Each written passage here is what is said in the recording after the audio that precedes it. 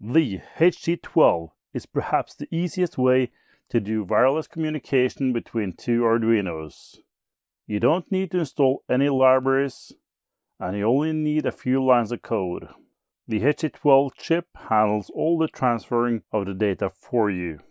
Just connect it to RX and TX, and the data you send through the serial communication is transferred from one device to the other. So all you have to do is feed the data from the sending Arduino and read it on the receiving Arduino.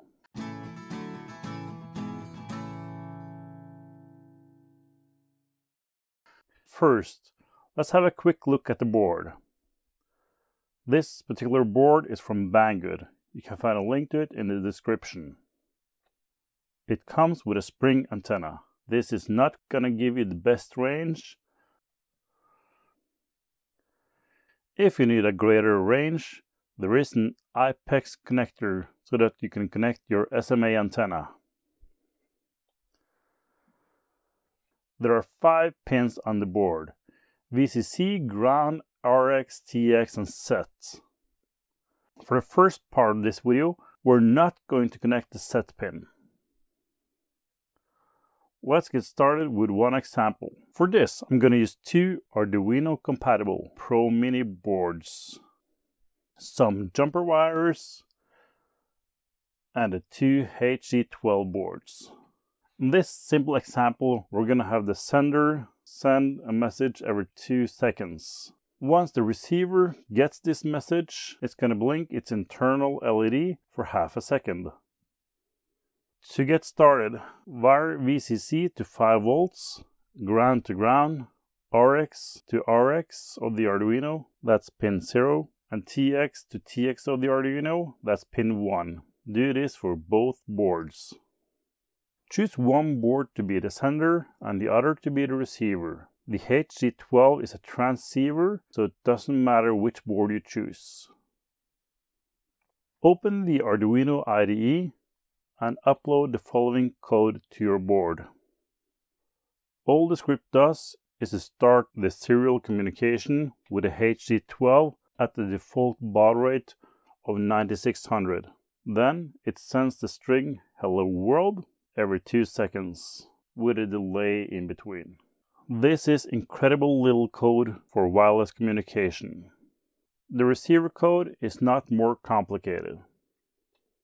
In the setup, we start the serial with the same baud rate. Then, in the loop, we'll listen to the HC-12 to see if it received any data. If it has, we make sure that it actually received the text "Hello World." If it's okay, it's going to turn on the LED for half a second and then turn it off again. There you go. Now you set up wireless communication between your boards. When we start up the boards, the senders start transmitting and receiving data as soon as they boot it up. If we hold down the reset of the sending board, the LED of the receiving board stops. When we let it go, the wireless transmission starts up again as soon as the board has booted up, and the LED starts blinking as soon as the sending board has booted up again. If you're interested in how to eliminate the boot time, I'm going to leave a link to a video on how you make your Arduino start instantly. Now, let's talk about the set pin. If you connect the set pin to ground, you're able to change the setup of the HC-12. Here you can change the baud rate, communication channel, and transmitting power. Note that if you change the baud rate or communication channel on one of the boards, you have to make the same change on the other. You can use your Arduino IDE serial monitor to send commands to and from your HC-12. To do this, we're going to use software serial to connect to the HC-12 and the ordinary serial to connect to your computer. Let's connect it to an Arduino Uno compatible board so we can skip the programmer with a Pro Mini.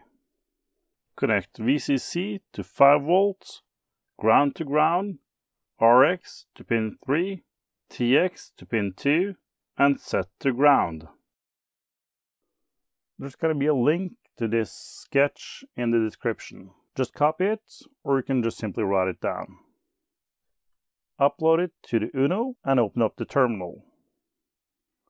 Start by writing AT and enter, and the board should return OK. Then you can try AT plus RX to see the all current settings of the board. If you search for the HC-12 datasheet, you can find a complete list of all the commands and settings you can use. Remember to subscribe and like if you enjoyed this video.